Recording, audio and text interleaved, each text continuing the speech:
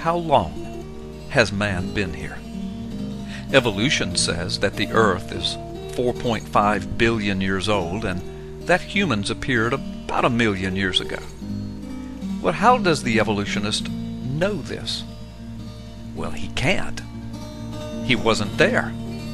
There are no human writings or records that are more than 5,500 years old. The evolutionist can guess. He can speculate. He can manipulate evidence and findings, but he cannot be certain with any degree of accuracy whatsoever. Doesn't it seem much more scientific and just plain common sense to date man's existence on Earth by everything that we know and that we can observe about man and the artifactual traces that he has left since his time on Earth? Well, of course it does. This is how real science is done. Real scientific theory is developed from observable, collectible, verifiable evidence. However, to simply find the oldest human artifact known to man with relatively indisputable scientific accuracy as to its date does not conclusively prove that man could not have lived before that date, but it sure is a lot more scientific of a theory or speculation than the methods of speculation without means to prove that the evolutionist uses. So, consider the biblical record. Following the genealogies in the Scripture, it has been estimated that man has been on the earth for about 6,000 years, and certainly no more than about 10,000 years. The Bible says that about 2500 BC, or about 4,500 to 5,000 years ago, there was a worldwide flood in which all but 8 humans were destroyed.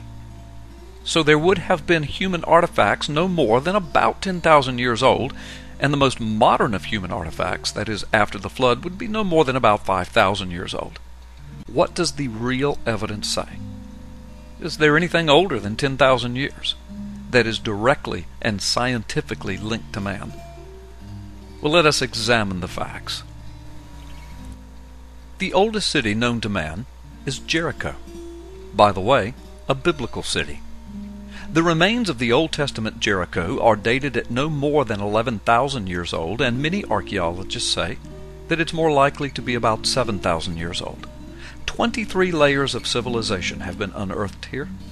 Archaeologists have determined that there was a break in population here at about 2300 BC, or sometime just after the flood of Noah.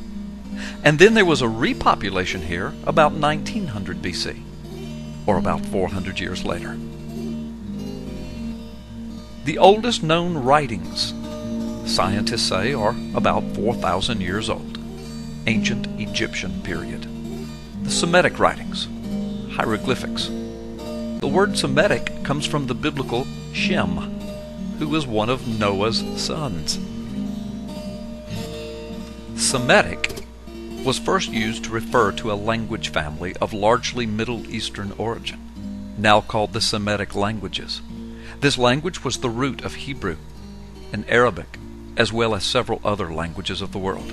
This oldest known language did not appear until after the flood and was named after the son of Noah. The oldest known multiple-page secular book.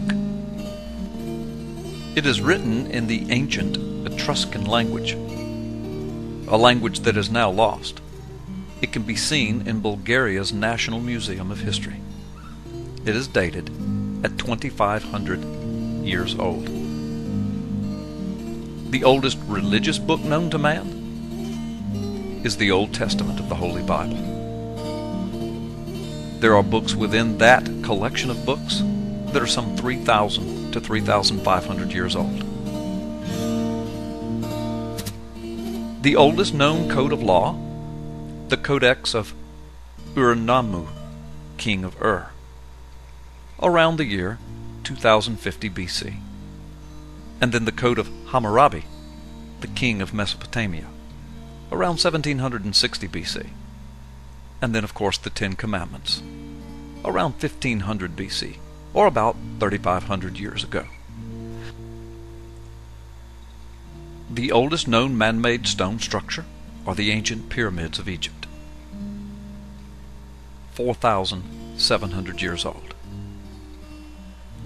The oldest known temples are from the ancient Sumerians in the area of modern Iraq, 4,300 years old.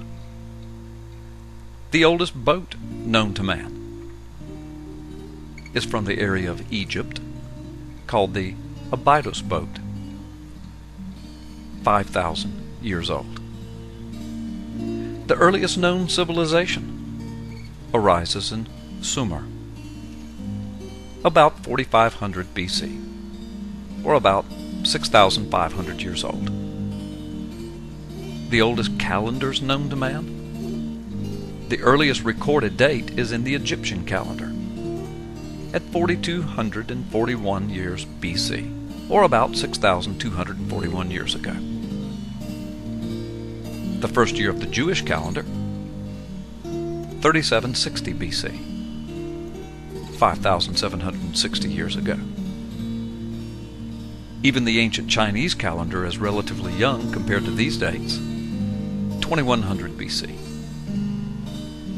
Nothing that man has left behind, cities, writings, books, religions, temples, civilizations, calendars, even boats, nothing is older than about 10,000 years, and most are no older than about 4,500 years old. Nothing that is still living is any older than about 4,700 years old. Now, to be fair to the evolutionists, there are several evolutionary claimed finds of prehistoric tools and living sites of early humans, such as the Barstow, California site. Evolutionists claim to have found tools over 100,000 years old by scientific means of dating. The first paragraph of this encyclopedia article ends with these words: "The general scientific consensus is that the stones are geofacts. In other words, simply natural stone formations rather than man-made tools." The article then continues. In 1979, James G. Duval and William Thomas Venner published a statistical analysis of the stone objects, stating that they were not modified by man, but rather were form selected by the archaeologists. In other words, the archaeologists wanted them to be stone tools, so they picked only those stones in the area that could even remotely resemble a prehistoric tool. Evolutionists will also tell you that they have skeletal remains of hominids, human ancestors that are hundreds of thousands of years old. Again, these are bone fragments and small bone samples. There's no way to conclusively know these supposed dates. The dates are highly disputed in the scientific community and are speculative dates based upon the predisposed desire by the evolutionist for them to be hundreds of thousands of years old. Short of evidence like this, the evolutionist has no hard, observable evidence of man's existence on Earth prior to about 6,000 to 10,000 years ago. And what does the Bible say? That man has been here about 6,000 to 10,000 years, and then repopulated the Earth after the flood, which was about 4,500 to 5,000 years ago. What does the real evidence indicate? Nothing verifiably and directly related to man has been here much longer than about 10,000 years, and most of man's archaeological footprints are not much older than about 5,000 years. So what scientific conclusions could you draw by the evidence that we can observe, catalog, document, and verify? The conclusion is that man has been here on Earth no longer than about 10,000 years, and that most of man's greatest accomplishments did not show up until after 5,000 years ago. Both of these scientific, observable, recordable facts line up squarely with the biblical account of the history and record of man.